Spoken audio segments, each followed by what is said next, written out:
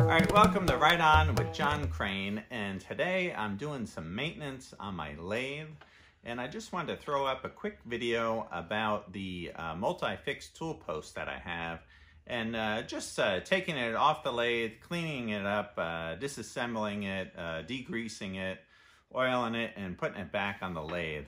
And if you've ever used a Multifix Tool Post, you'll know that they're great. I'm not sure what brand mine is. The name tag was missing when I got it, so it's either an Enco or it's a Swiss. I'm not sure, but it's a great tool post, and I really like it a lot. I really like the Aloris tool posts as well. They're really good. And so anyway, let's head over to the lathe there, and I'm going to pop that off and clean it up. I'm just doing a little maintenance here today on the old Leblond here, and I was looking at the Multifix tool post here, and it's looking a little gross and needs a little cleanup here. So I think I might just pop this off and give it a good little cleanup there.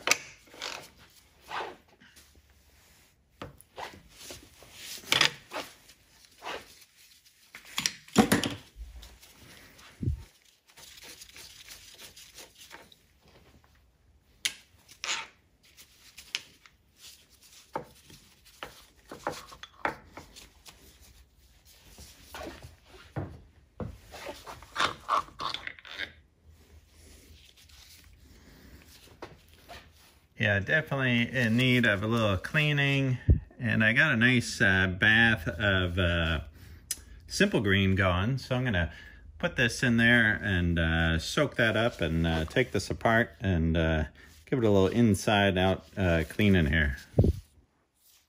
All right, here's this tool post, and I'm gonna take this guy apart. You can spring this off, and yeah, in need of a good cleaning there. And then this right here.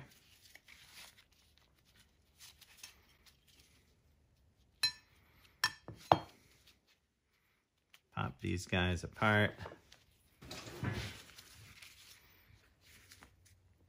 Pop the spring off right here. And what I got here is a bath of Simple Green. And I'm gonna soak these pieces in there and give them a nice bath and scrub them up.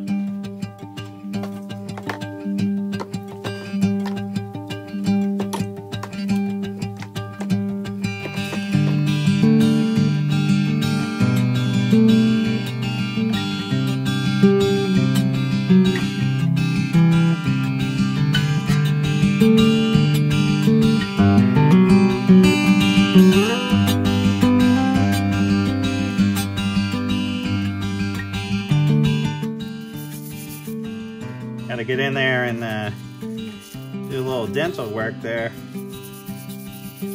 Herbie wants to be a dentist.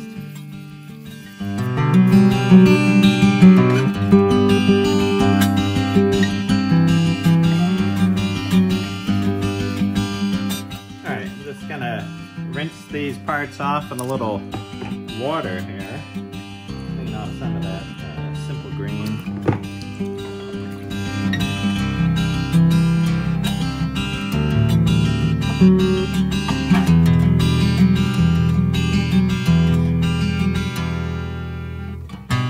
Alright, I got this old school Black & Decker drill here, and this is a drill that I just always keep either a wire wheel on or a nylon wire wheel on. And it's just great for cleaning up parts. And don't worry, I'm not going to put the wire wheel on any nicely machined surfaces or these precision surfaces. I'm just going to clean up some of the outside areas that got a little grime on them and that kind of thing, and just polish them up.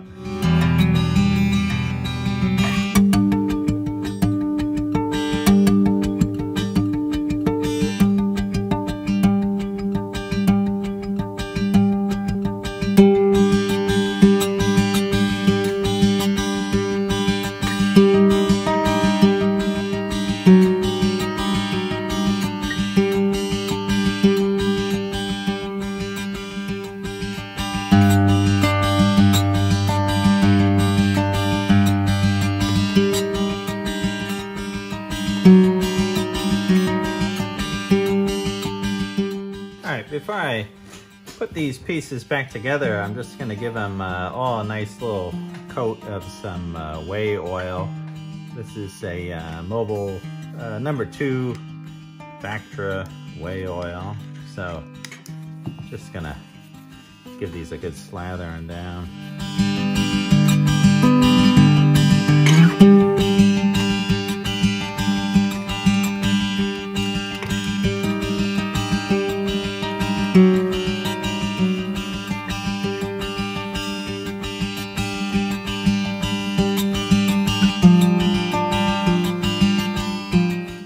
All right, now it's time to reassemble these parts here. And so this piece here, it's like this little top collar piece, and this spring snaps right into this groove. And then here's this little indicator, and that's got a little tab there. And this ring just slides right underneath that spring. The clamshell here, this just wraps right around. And then drop on this top plate here. And drop this right in. And we're ready to go. I'll go over to the lathe and we'll put this on. And I'm back over at the Leblond here. And I just cleaned up the compound a little bit, scrubbed this out and cleaned this off. And so now I'm gonna put the tool post back in here. And yeah, A-Bomb, he was working on mounting one of these Multifix tool posts for someone just recently. And he machined a real nice T-nut to go into the compound.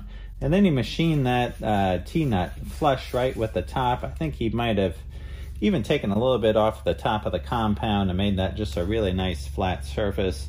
And I might do the same thing for this. I think that would be great to have a nice T-nut in there that came all the way up and a nice surface for this tool post to mount on. So I'm just, I'll slide the post in there and then drop this down right over the top.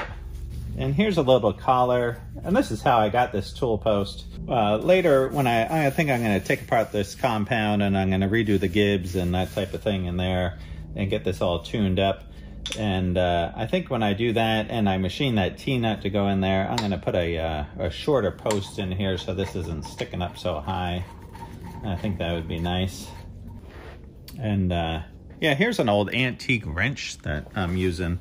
Actually, my dad gave me this, and this was his dad's there. This is Pop's wrench, and this could use a little cleaning up too. I kind of also like the patina on it. It's got the old wooden handle, but yeah, cool old wrench.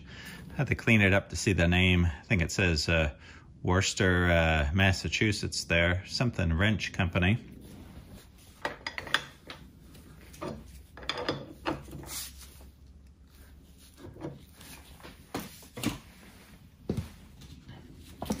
And put the handle on there. Nice. If you haven't used one of these Multifix tool posts, they are a really nice item to have here. And if we go over here and look in the drawer here, there's all kinds of tool holders for boring bars and you know, all kinds of shapes and sizes here for tool holders. Lots of different configurations that you can get for this, but yeah, it's just an all-around really nice tool holder here.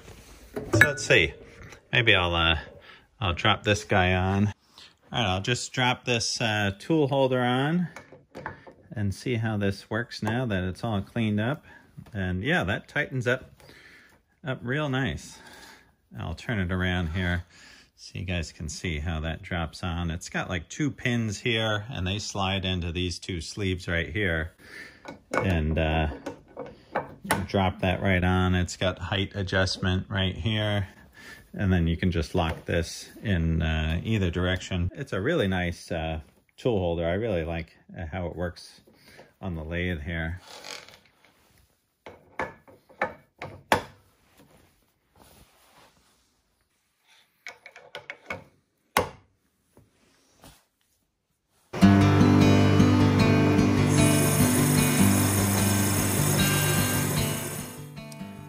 Alright, well, I had a lot of fun making this video, and if you guys like this video as well, if you could, give me a thumbs up there, like the video, and subscribe if you like my channel here.